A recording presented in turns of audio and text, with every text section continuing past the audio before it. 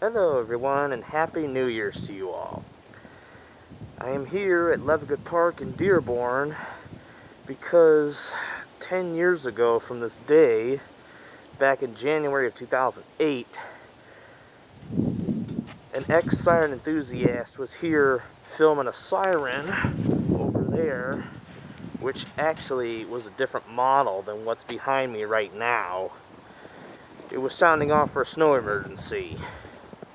It was the very first time I've ever seen a siren sound off in high-low signal, or a wheeling of that particular model, that I didn't know it could make a signal like that, which I thought was kind of creepy, but at the same time it was pretty awesome. I'd like to say that this is, ever since I first saw that siren video, I never knew about this place. So, at Levagood Park, when I saw the movie, I was anxious to want to find this place in person, and I eventually did. And when I came here, it still had the old wheel-in. And then I was able to take some photos of it, and I fell in love with this place because this is a huge park. It's got a nice track to run on, and it's got nice playground equipment and swings. And of course, my favorite of all is the siren. That's of course my favorite part, it's obvious. But back then, I was kind of in love with that video. The user of that video, his name is Mike. His YouTube account was called Mackinock Mac, but he hasn't been on YouTube recently, and I guess he kind of just doesn't want to be socialized, or maybe he's just too busy or something. But Mike came here when it was a snow emergency, and I'm glad he managed to film a siren sounding off in high-low signal up close, because unfortunately that's the only siren in Dearborn that he captured that was sounding off in that signal. But today is just 10 years since it's happened, and when I first saw the wheel-in, I loved it. I took some photos of it, and I just ran around the track while I was there, and I really enjoyed it. When I found out it was going to be replaced, it was already too late, because West Shore Service already uninstalled it before I even had a chance to come here to witness it. Because when Mike told me that it was replaced, I came here and saw that there was a new 2001 right over there. And that 2001 is the new, it's been there ever since, and Dearborn had at least 12 of them installed for the first time in 2008, replacing all the old wheel-ins. But back then, not all the wheel-ins were removed. It was just the ones that these replaced. But then a couple years later, Dearborn needed to install more because there were residents complaining that the new sirens were not loud enough. But that's because all the old sirens that Dearborn had, they had 24 of them. 24 wheel-in omnidirectional sirens. And people were able to hear them inside their houses, which, you know, is a bonus, but they're called outdoor warning sirens. So the main purpose is to be heard when you're outside, not inside. That's pretty much what the residents have been wanting to know about, or wanting to expect anyways. But this is my favorite place to visit in Dearborn, because it all started off with that video 10 years ago from where I'm at. And where he filmed was a little bit closer than me. I couldn't really get any closer because I wouldn't be able to capture the siren on camera and myself. So, but I'm glad. Everything else here is pretty much all the same except the siren. And behind the bathhouse, there used to be some pop machines there, but the pop machines they've been removed for quite a long time. I don't know when, but I still love this place. I don't come here as much, but I do when the weather's better out. Right now it's freezing cold. You can see I'm kind of looking like a burglar or an Eskimo, but but what do I want to say?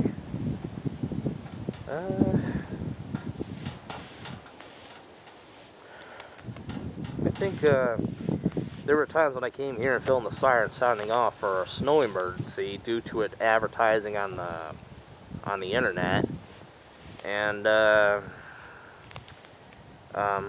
was glad I was able to capture them, although despite the fact it was nightfall and it was hard to see, but there was a little bit of a light glooming on the siren, so I'm sure most of you were able to see it alright. But when Mike recorded the Whelen, it was early dawn, which was 8 a.m. in the morning on this day, but 10 years ago. And of course, it was a little bit more, let's just say, darker out.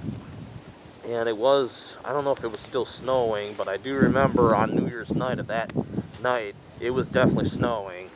When it turns 2017 to 2008, or 2007 to 2008, it was definitely snowing that night, and I remember it very well.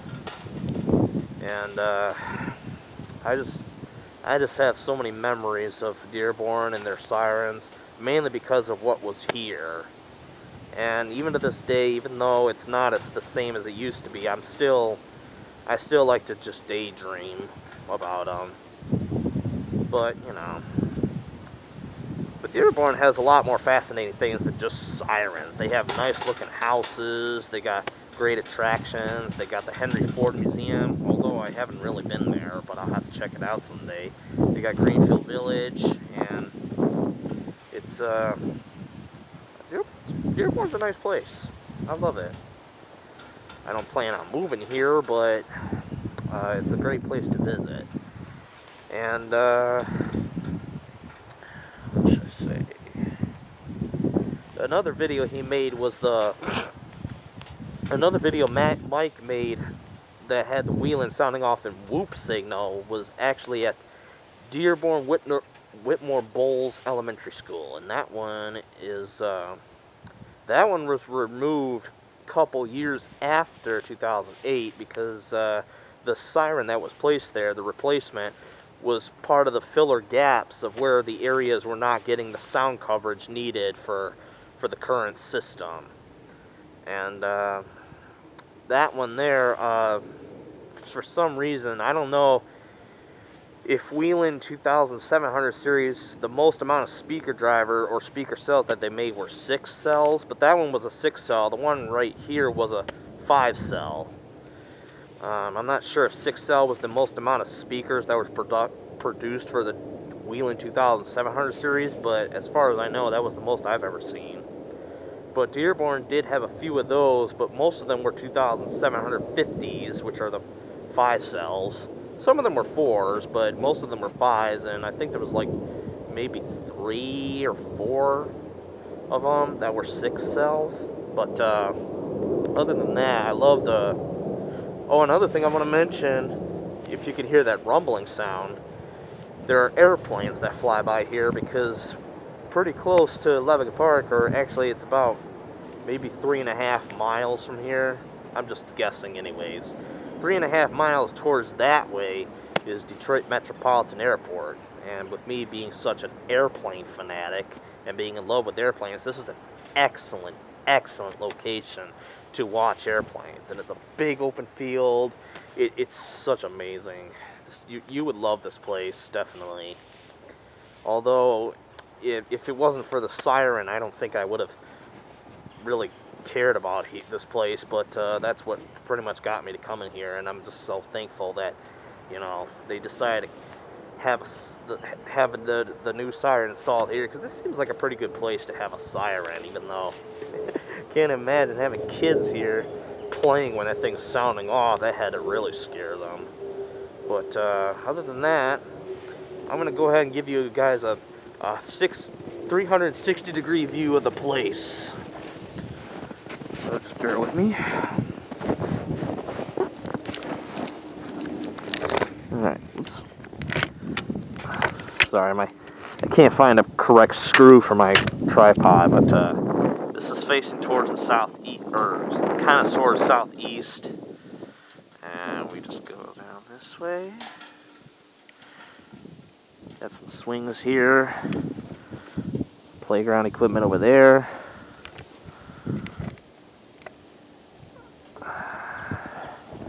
These are all trees. There's a nice playground equipment right here. I'm sure this was also shown in Mike's video as well. But he was standing kind of closer, kind of where I got my foot tracks right over here. I'm standing in snow right now, but it was kind of somewhere right around here. And he kind of did a shot up like that at the Whelen that was there. And that's the bathhouse over there, but there's a parking lot right there where you can park, and there were snow plows in the video as well, so but over there you can't really see it. It's hard. Let me try and zoom in. Right over there is Divine Church, or a Catholic church. I think it's called Divine Child. It's a Catholic church. I've never been there, but it's I did remember filming the church bells that were there. They sound very nice. That's a big baseball field with 4 diamonds. It's a really big park, and you can't really see it, but over there. Give me a sec. Right over there is where they have the swimming pool at, and yeah, there's some basketball courts somewhere out there, but it's a great place. If you live anywhere near this area and you love going to parks, this is a great place. And the neighborhood is good too. It's got really nice houses, and yeah. I think that's all I should say, but I want to